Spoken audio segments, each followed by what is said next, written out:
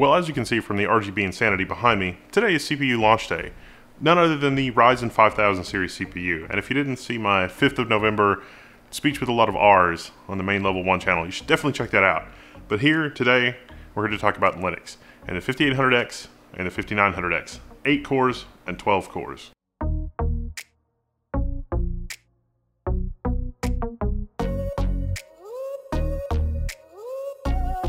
It's mind-blowing. It's utterly mind-blowing.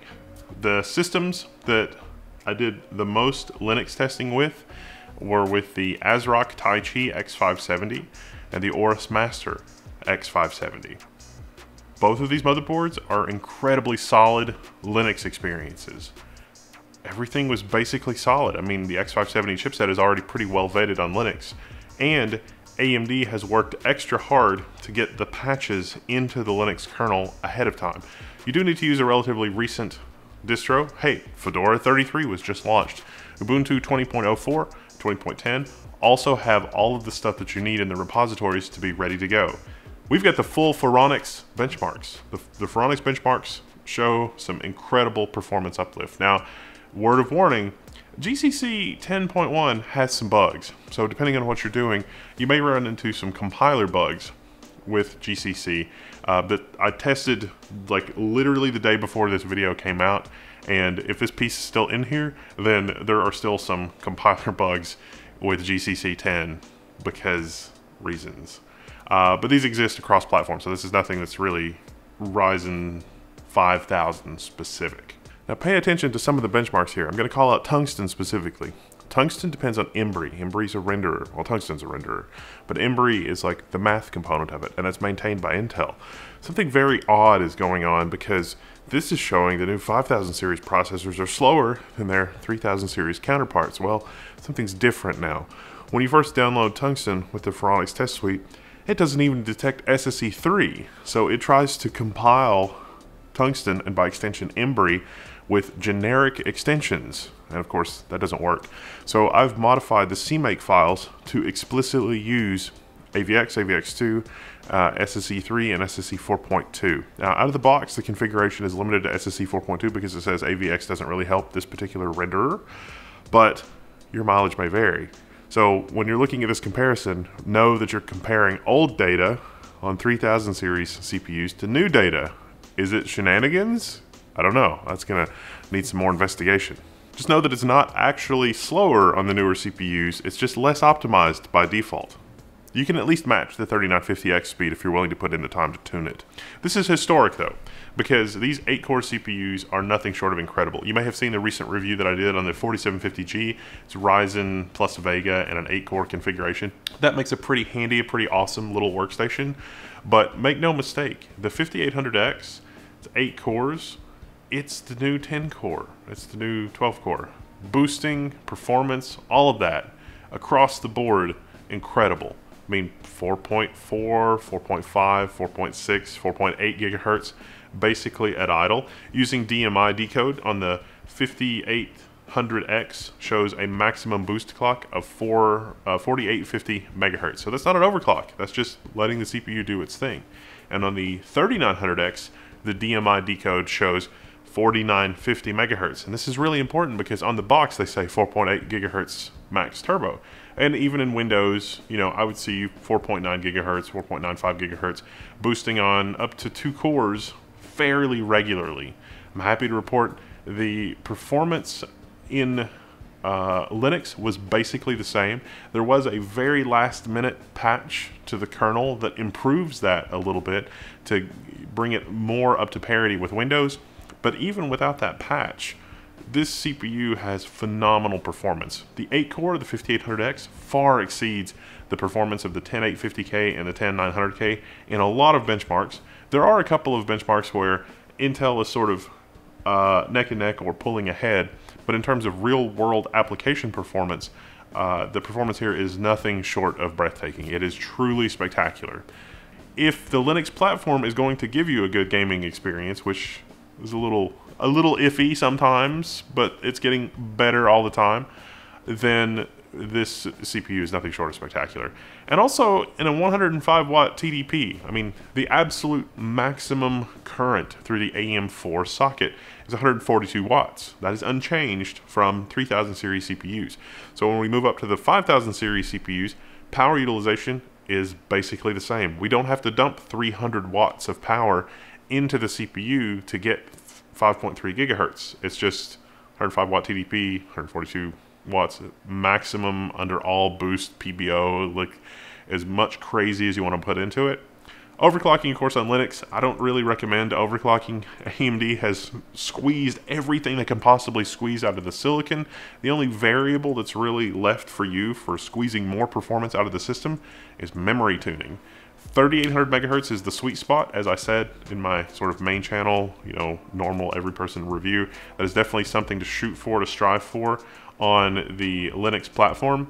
Although, you know, if you can get 3600 CL14, I would rather have that than 3800 CL16 or CL19, especially CL19. CL16 is a little, that horse race is a little close. 3600, of course, is doable. The officially supported speed is 3200, 128 gigs, 3200. So if you're looking at using one of these as a workstation, 64 or 128 gigabytes of memory, and the 12-core 5900X processor is a no-brainer. It's the sweet spot in terms of like relatively high-end, performance-oriented computing, and it's sort of a quasi-workstation configuration. The cache reorganization means that 32 megs of cache is available to a single thread, and that translates into lots of amazing real-world performance. For a real deep dive on the architecture and stuff like that, I've already covered that on the main level 1 channel, but the Linux performance and optimization and everything around the CPU, because really they're just dropping in Zen 3 chiplets in the old CPUs. Basically everything else but the chiplet is already well tested and battle hardened, and that translates into Linux as well. It's not like most day one launches where, you know, the Linux support is lagging behind a little bit. AMD's even got K10 driver support for the on-die temperature sensors and stuff like that right in the CPU from day one. Although they're probably going to improve that a little bit because it's still a little rough around the edges, in my opinion. I had a little trouble with the 5900X getting it to detect more than 2 sensors. I don't know why.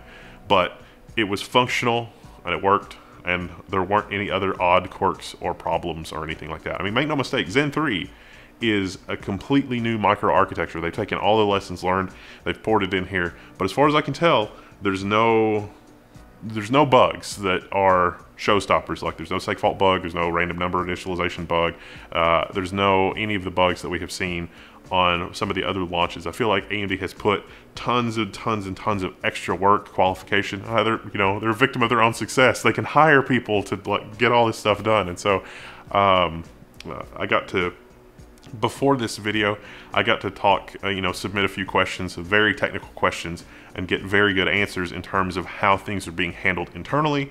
So it's nice to see AMD treat Linux like a first-class citizen.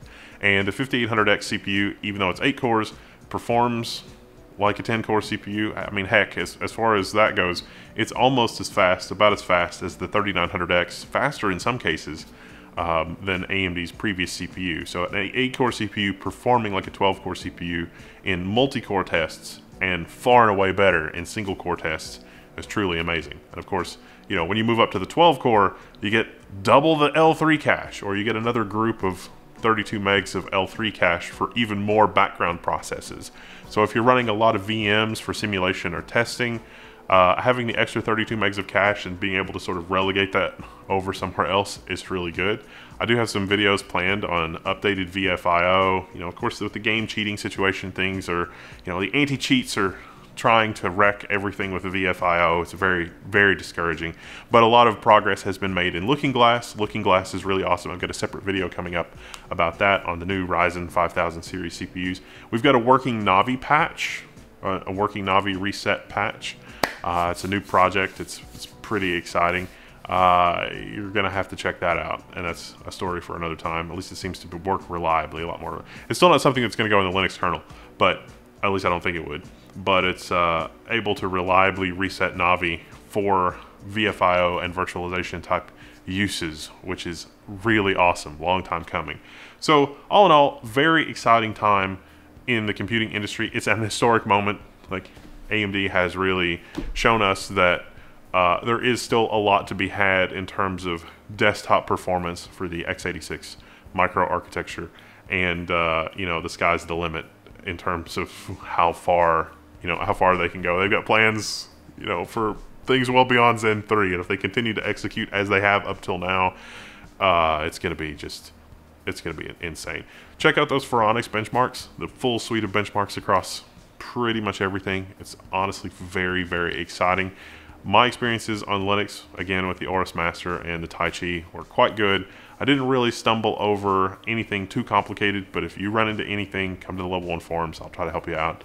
But I don't anticipate that you'll really have many issues. I mean, you get a board, make sure the BIOS is updated, drop in your CPU, you're good to go. Q-Flash, you can flash your motherboards without having a processor in them, so it's not really, you sort of avoid the chicken and egg problem, because, you know, do you need a processor to update your motherboard to support a newer processor? Well, no, not on most motherboards. Check out our guides for flashing a motherboard for latest support.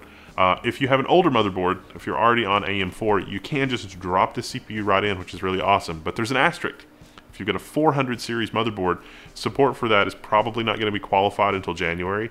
There are a few motherboard vendors that are already leaking and or releasing, I don't really know which one it is, beta level firmware, so that you could run a 5000 series CPU on a 400 series board. But you know, the official word from AMD is that those BIOSes and the Agiza to support that is probably not going to really be bug-free and 100% ready until January 2021. So B550 motherboards, they're a pretty good deal if you're building a system. I would definitely recommend a B550 over an X570 motherboard if you're doing a fresh build right now, unless you need tons of high-speed M.2 connectivity and tons of PCI Express peripherals.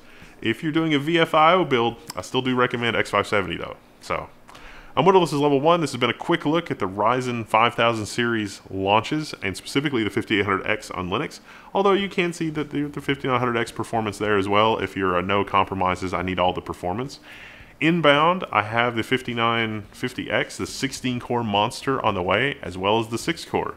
Now, the 8-core is the new 10-core. Is the 6-core the new 8-core? I don't know. That remains to be seen. What's the 16-core? Is the 16-core the new 18-core? You know, I don't know. The 12-core performs like the 16-core of last generation, so what are you going to do? I'm Wendell. This is Level 1. I'm signing out, and I'll see you later. Yay, Linux as a first-class citizen. Yay. All right. Catch you later. Exciting times.